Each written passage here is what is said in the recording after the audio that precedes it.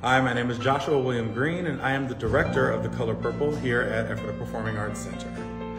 Alice Walker's book is an amazing piece of art, but it's a very important staple in my life. This story in general has been an extremely important staple in the Black community in America. The stories that are told in this one story represent so many people in our community and the things that we've gone through as a community over the years in this country. Alice Walker's message in her book, she talked a lot about, reimagining and really seeing God's identity as opposed to, just seeing the picture that we might have been shown growing up of what someone thought God looked like or what Jesus looked like. And at one point she had 𝗧𝗵𝗲 say, God, not some gloomy old man in the sky.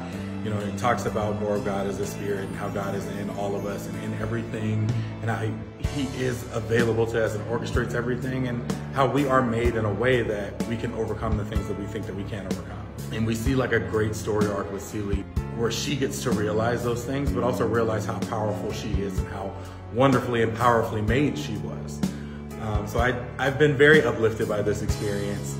I think everyone will love this performance, not just because of the way that it's written, but we have the most immaculate cast that you could ever ask for doing this show. They are so talented, they're so perfectly cast, and they're so into what they're doing. They tell the story in an excellent way, and you can't leave the theater after seeing the show without some heaping helping of joy and hope, to be able to see them go through what they go through and then still find joy and love and hope is just so awe-inspiring and uplifting.